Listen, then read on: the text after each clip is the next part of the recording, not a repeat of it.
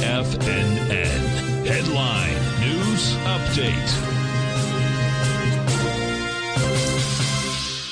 Welcome, folks. This is Jacob Shoup filling in for Tom O'Brien at the 4 p.m. stock market update. Let's take a look at where we ended up today. Well, we have the ES Mini up about 0.53%. The Russell doing okay, up about 1.6% right now. NQ almost up a full percentage point. Dow futures down a little bit. That gold contract, well, we're down a little bit today too, but higher than when we first looked at it at 3 p.m. Trading $2,039.30. Silver at $22.67, and that poor copper contract at $3.68. Light sweet crude trading at $76.56. Steel Dynamics shaking out just under $125. Tesla at $193.42. The dollar, we're at 104.06. Anyways, let's talk a little bit about the Super Bowl. It's this weekend. The 49ers and the Chiefs playing, pretty interesting. Didn't expect that.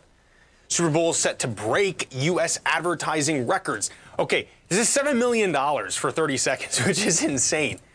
But, of course, a lot of people watch it. Something that's interesting to note, too, is this is going to feature a Temu ad. Temu is basically a factory-to-consumer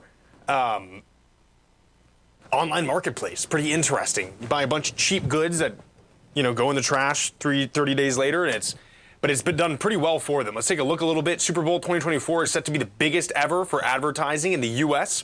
as the world's largest brands spend an estimated $650 million. That is so wild. On securing TV slots around the game on Sunday, top advertisers are expected to pay about $7 million for 30 seconds of advertising during the Super Bowl, an increase of about 10% on last year's event. Dentsu is a global advertising agency. Dentsu estimates that the game will mark a bumper weekend for Paramount, which has the rights to show the game this year in the U.S. and is broadcasting it on CBS and Nickelodeon. Interesting. Paramount is expected to net more than $650 million in ad revenues.